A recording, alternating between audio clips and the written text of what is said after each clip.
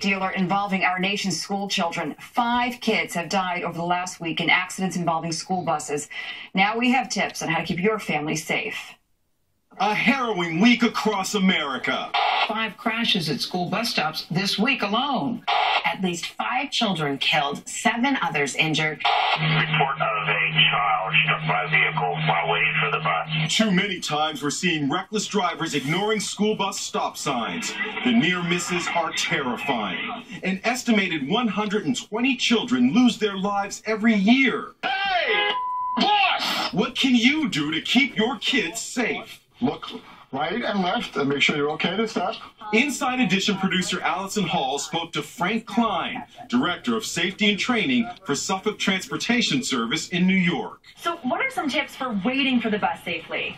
Well, you always want to make sure you're at least out here 5 minutes before the bus is supposed to come. You want to wear reflective clothing. You don't want to be running around in roughhousing, and you want to stay back at least 10 or 15 feet from the bus, and you don't go to it until the bus stops fully and you see the red lights and the doors open. And when you come home from school, never cross the street behind the bus.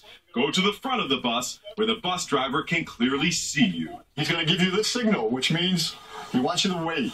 He's going to check his mirrors, and when he sees everything is good, he's going to give you the crossing signal, which is this. When we get to this point, we want to make sure left, right, left, and go fully across the street to the other side. The driver will always make sure that you're to the other side before they move.